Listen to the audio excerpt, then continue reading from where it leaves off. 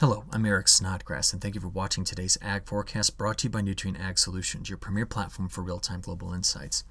Well, one of the first things I do when I start preparing a weather briefing is just look at current temperatures. And this morning at 2:20 when we got things going, take a look at how hot it was still in the desert southwest.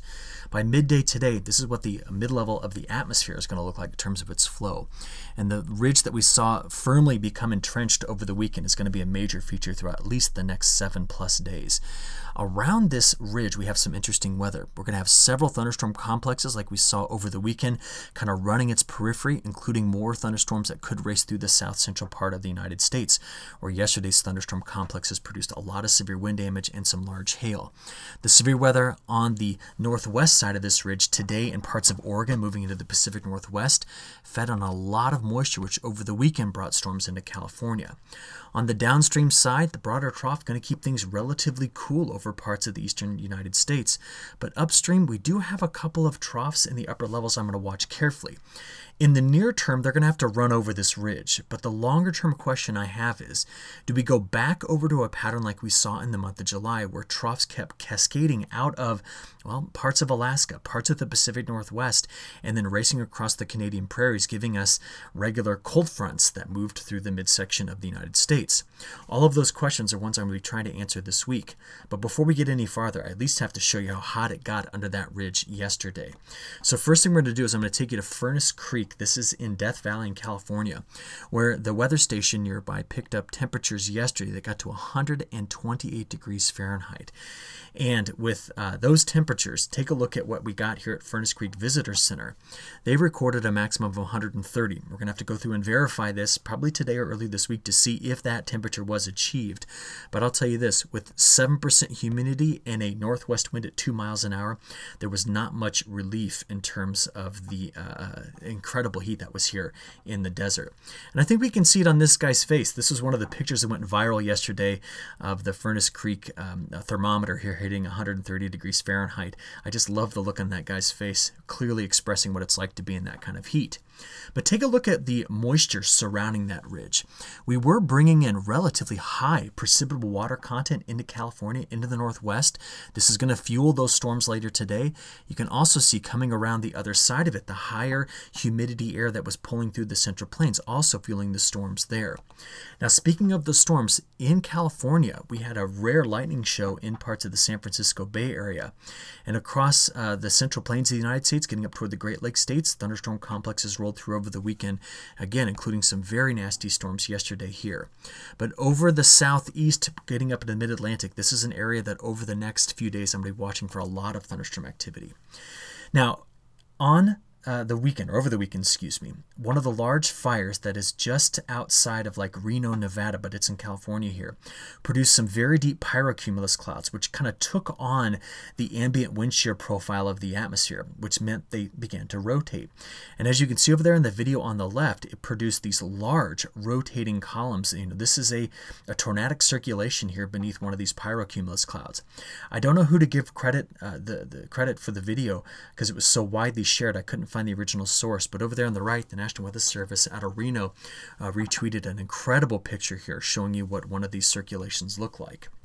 From there, I would like to show you a satellite animation yesterday.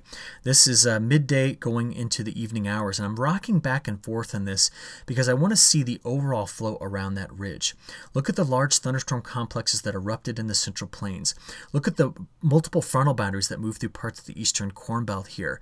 And you can also see the storms firing up along the coast. This is something we're going to continue to see here in the southeastern part of the United States.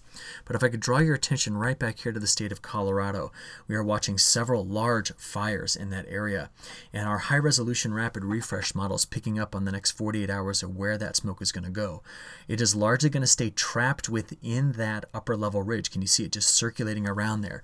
So major air quality issues here for the western United States as we look at vertically integrated smoke through the next 2 days. Now from there, I'm going to talk about some bigger picture things I'm watching. In last week's videos, we discussed quite a bit how the MJO, which after spending, well, the end of May all the way through the end of July in phase 1 and 2, came out through phase 3, 4, over into phase 5, 6, and is now currently sitting right here. You see, the models are predicting the MJO to go back into phase 1 and 2. And this is what that's going to mean. When you look over here at the right, on the image on the right, excuse me, these colors represent trade winds that are stronger than normal, which means they're going in this direction. So basically from Indonesia toward Africa. We then have these warmer colors here over this part of the Pacific, which would indicate westerly winds. In the middle, right here, phase 5, 6, and 7, we're going to have air diverging out of that area. Now, why that's important is because of our La Nina. Now, we've been watching the strength of this La Nina for a while, but phase 5, 6, and 7 are right in through here, where the air is going to be diverging near the surface out of that area. That means a lot of sunshine is going to be hitting this particular part of the Pacific, and that's going to prevent the ocean temperatures there from continuing to drop below this critical threshold of minus 0.5 degrees Celsius. You see they came down here, but they're starting to bounce back up. And if we beat on this area with a lot of sunshine because we've cleared things out, well, that's going to really limit the ability for this La Nina to strengthen in the near term. Plus, with the westerly wind bursts that are here on the eastern side of this, that's not indicative of a typical La Nina. So why I'm bringing this all up is because this may return us to a pattern that we saw throughout the month of July. For example, MJO in phase 1, 2, well, that's what killed all the momentum here in the tropics of the atmosphere. We're going to see the atmospheric angular momentum, which has been recovering for quite some time now, possibly drop back off again. And if we take this part of the Pacific Ocean and really put a lot of suppression over it, in other words, sinking motion in the atmosphere, that allows the air to rise here and here, and that extends across the main development region for hurricanes. Now, why I'm concerned about that is we are right now working our way toward the peak in hurricane season. It's that time of year. And therefore, we have this near-term meteorological event, which is timed with the long-term climatological event, which basically says the tropics around the United States, the Caribbean, they're going to get going here. We can already see that in the Eastern Pacific, Fausto, Genevieve going, and then coming over to the Atlantic, we've got several areas that the National Hurricane Center is giving a 50 to 60% chance of developing over the coming days. Now, when I start to see this activity coming off of Africa, we begin to ask ourselves, what's wind shear doing? What's humidity doing? What about the dust?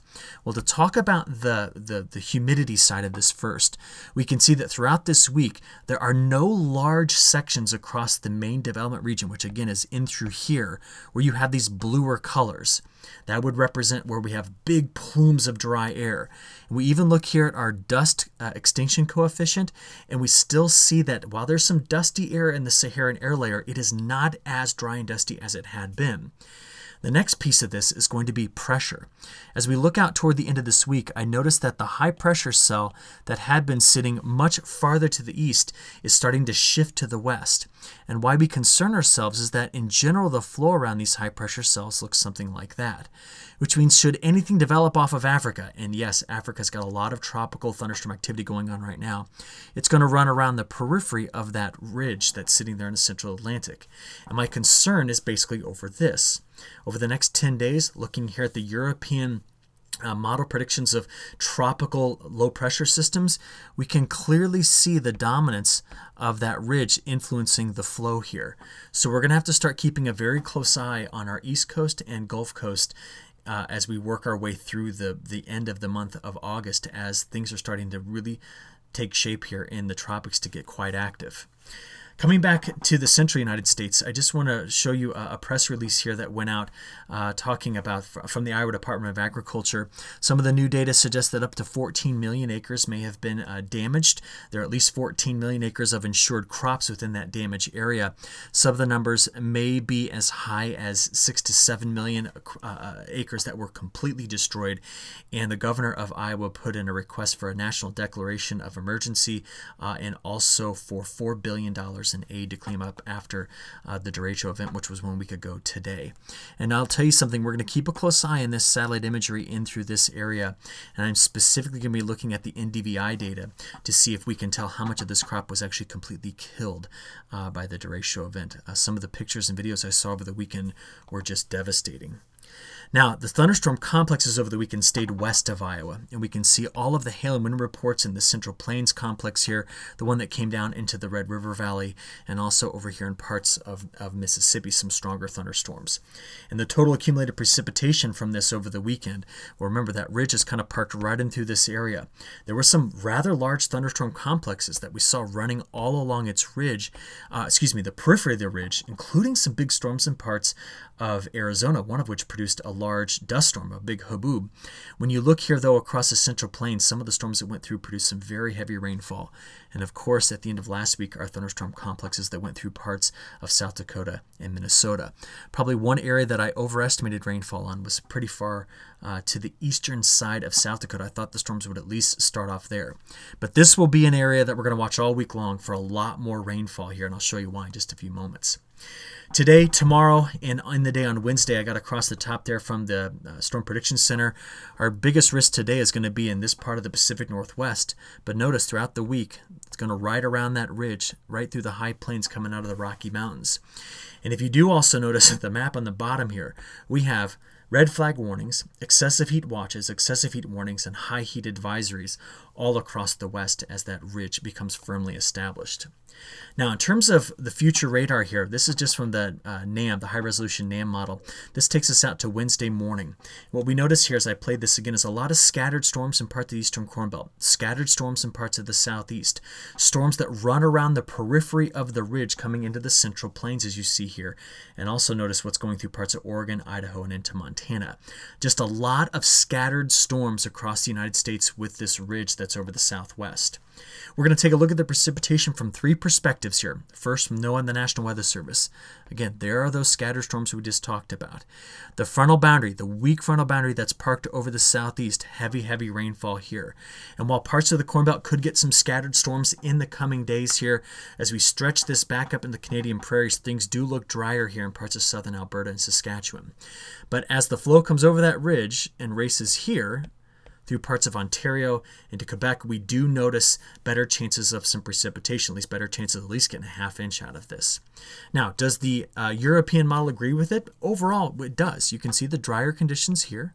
We can see it running around the periphery, scattered storms throughout much of the Corn Belt, but widely scattered, the heavy rain over the southeast. But again, we're going to see the pattern running around that ridge.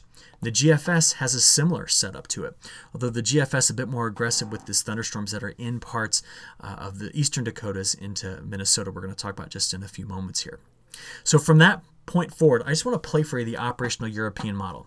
And as it runs out here, you can see the overall setup, including the operational European putting in a tropical system in the Gulf by day 10. Now, we're going to call this, of course, into question. It's just one model run, but it shows you how active things are starting to get. I'd like to take you back and show you the next few days, though. So starting off today, this afternoon and this evening, we can watch for some scattered storms, potentially right here along a weak frontal boundary, and also here along the mid-Atlantic into the southeast.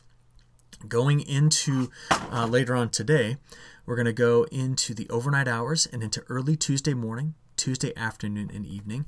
And once again, we could watch for some scattered showers in through parts of Kentucky, into up here against the Appalachian Mountains, and again in the southeast. Remember, you saw it, widely scattered storms still coming around that ridge into this area. Going from there into Wednesday morning, afternoon, and evening, we see again, as high pressure builds over the Great Lakes, we see widely scattered storms on the southern periphery of it right into the southeast. And this is where we start to bring in more organized showers into parts here getting over into Ontario. From there, let's play this forward and take a look out at Thursday morning, afternoon, and evening. Now let's get ourselves into Friday morning, afternoon, and evening. You can see the dominance of the ridge keeping large organized low pressure systems out of play, but still scattered storms around its periphery, and almost a continual chance of storms each day in the southeast. But it will be on Friday night that I'm going to watch the northern plains getting into the Great Lakes states carefully right in through here. Both the GFS and the European are picking up on those thunderstorm chances.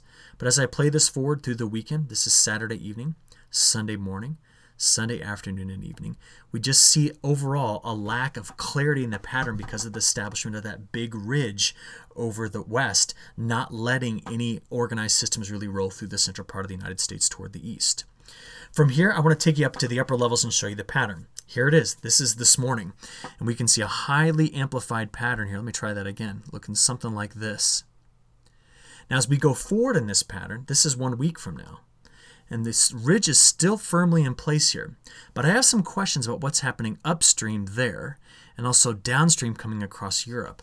Because by day 10, notice that the models are now trying to bring in a trough into the Pacific Northwest, flatten out the ridge here, but still keep a trough pretty firmly established in the eastern part of North America. And by day 15, it wants to take us back into a pattern I saw in the North Pacific a lot during the month of July. I got some questions about this though, and my questions really center on, well, if the MJO stays in phase 1 and 2, well, this helps. If the atmospheric angular momentum collapses, then that helps. But I'm not so sure the pattern's going to get here as fast as we think. The GFS keeps things much more amplified, and there's a big difference in the downstream flow, and it's right here. So if you hear meteorologists talking about, hey, we're returning back to what we saw in July, for that to happen, we've got to see a dominant ridge sitting over the Arctic and a dominant trough here over northern Europe.